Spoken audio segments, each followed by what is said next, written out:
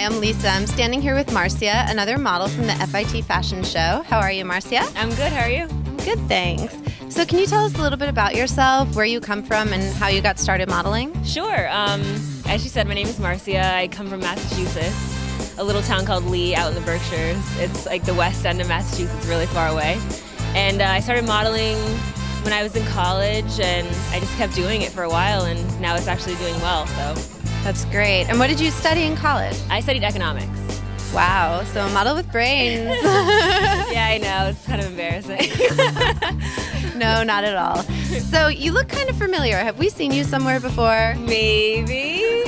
Lisa and I did a show called Project Runway, which premiered November of last year, and we both got really far and had a great time. Yeah, we did. We were both actually in Elle magazine doing Tresemme, so right. we've shared editorial pages together, and now It was fun. It was definitely really fun. It was really fun. It was a great experience. Yeah.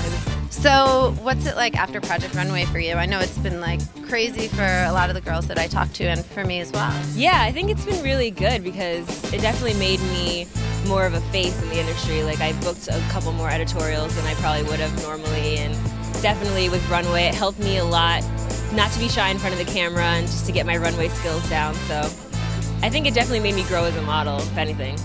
So outside of modeling, what do you like to do? What are your hobbies? What do you enjoy besides walking on the runway, obviously?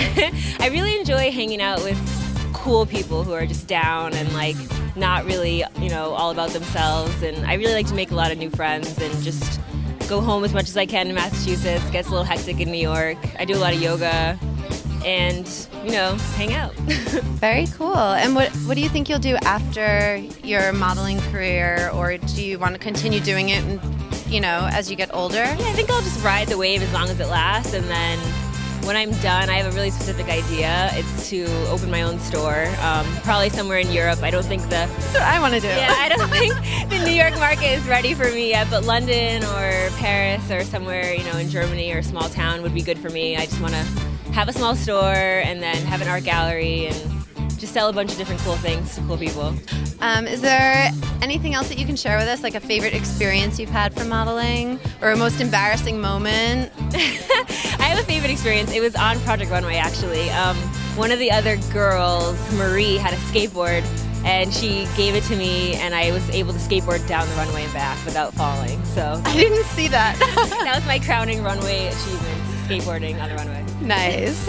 Well, we wish you all the luck in the world. Thank you so much.